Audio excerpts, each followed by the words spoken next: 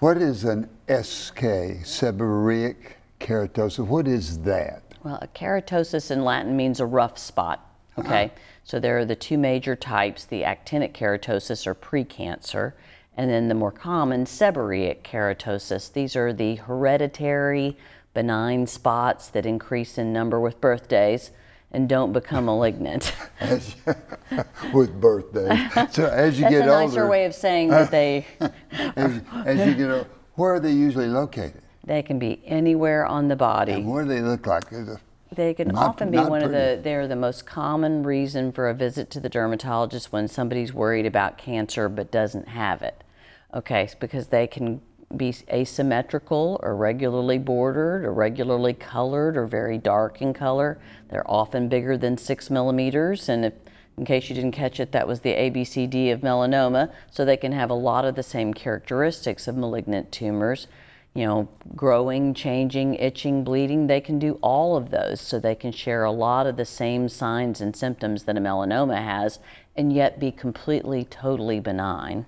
Okay. Is that easy? Can you feel them and sort of say, I think that's a... Well, they're keratosis, so they're a rough spot by definition, so they often have a velvety or scaly surface to them, especially on the trunk.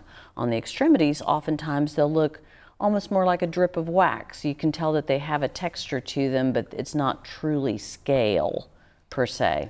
In general, if somebody finds a seborrheic keratotic lesion, they don't think it's all that pretty, and they may want you to take it off. Do you take them, any dangers in taking them off?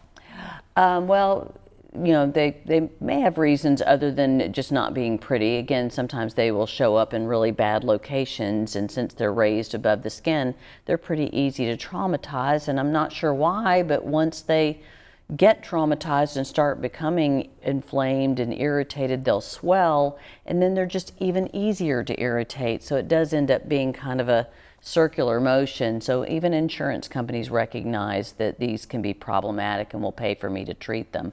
So cryotherapy is probably the most common way to treat them. This is a cryac, okay, which usually contains liquid nitrogen, and that's the most common way to treat those. And when you spray the liquid nitrogen, what's it like? Could you spray my hand right there, just anywhere you want?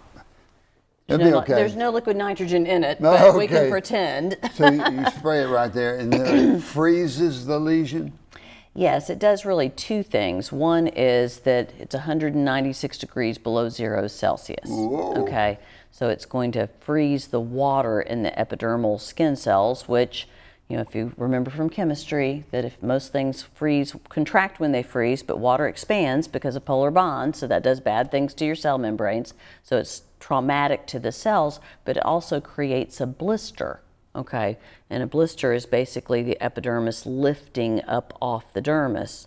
The nice part about that is that I'm creating a blister, which is still intact skin, whereas if I cut something off, I create a wound. Okay, so freezing is preferable in many cases over cutting something off because it's a safer way of treating. You don't have a risk of infection with freezing. And over the years, as I've seen people come in that have been treated with the cryotherapy, the cold therapy, I will ask them, well, did it hurt? And they say, no, maybe a little sting if you want to really be a sissy. Well, depends upon what location on the body. You know, sometimes people have had warts frozen on their fingertips as a child, and they remember that as a fairly painful experience.